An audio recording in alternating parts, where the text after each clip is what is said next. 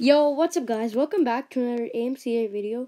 Today we're going to be covering a new set of problems from the 2025 exam. And we're going to start off with problem number 25, the hardest problem. Michaela finds all the possible ways to draw a path in a 5x5 diamond-shaped grid, right? Like the one shown here.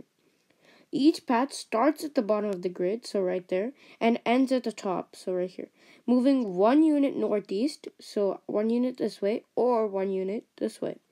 She computes the area of the region between each path and the right side of the grid. So the outline of the path and the area between this right side, this shaded part, is going to be the area of that path. Two examples are shown in the figures below. What is the sum of the areas determined by all possible paths? Okay, so this question is essentially an area problem with a hint of combinatorics to it. So we need to compute the sum of all the possible areas of every single possible path that starts here and ends here.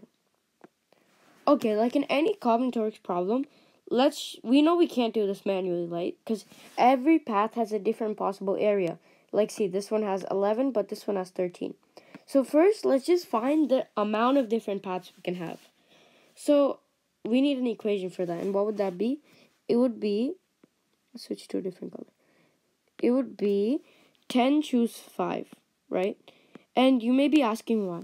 So obviously, we need to take 10 steps to get from here to here, right? 5 this way, no matter the path. And you have to choose 5 of those steps to be northeast, right? Because if you don't take at least 5 northeast steps, you will not end up here. And you need to take you have to take 5 northwest steps, because if you don't take 5 northwest steps, you won't end up here, right? So that's why we're doing 10 choose 5. You choose 5 northeast steps or northwest steps. So what would this be coming out to? So 252 possible paths. Well, now what? All the paths don't have the same area, right? Like one path can have 11, one path can have 13. We've discussed that. So how would we calculate the area of every single path? Well, this is the key step of the problem. You should realize that no matter what path you have, it will always have like a sister path, let's call it. So what do I mean by this? Okay, let's just take the first example they give us, right? You have this path here. But another possible path can be the inverse of this, like followed by the red line, but it can be this part, right? That could also be a path.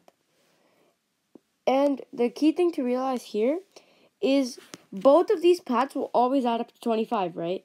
One path covers some A amount of area, let's say, right? And we can express this as 25 minus A. That's going to be the area of the path, its sister path, the path left over, right? And this means that A plus B, or the two paths, will always add up to 25. So we will always have a set of two paths that will add up to 25. So we can think of these as pairs that add up to 25. So if you have 252 total paths, and each of those is contained within a pair, how many pairs do we have? Well, that's 252 over 2, right? Which is going to be 126. So in reality, we have 126 pairs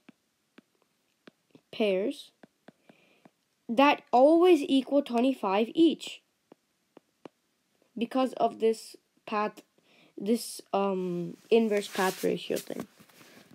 So now we just have to multiply 126 by 25, right? You have 126 pairs that equal 25 each.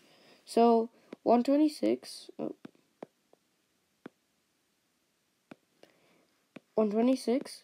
times 25. And some quick mental maths, we can do this as 100 times 25 plus 26 times 25. So what's 100 times 25? That's 2500, right? The two zeros. Plus 26 times 25. We can just compute that. 650. So 2500 plus 650, that is just 3150. So that's the total area of the all possible paths, right? And let's scroll all the way up, and sure enough, answer choice B fits the final answer we got, 3,150. So let's recap this problem. So first we found the number of total possible paths, right? That's the key thing to do in any combinatorics problem. Find the total number of possibilities. And then we realized we can't manually compute every path, but that every path has an inverse path, or a path that will fill in the rest of the area that it did not cover, which can be expressed by this set of equations. So we know that every two paths will add up to 25, right? So then we just found the number of pairs, 126, and multiplied it by 25 to get our final answer of 3,150. So I hope you guys enjoyed this video. Smash the subscribe and like button, and I have much more content planned for the future.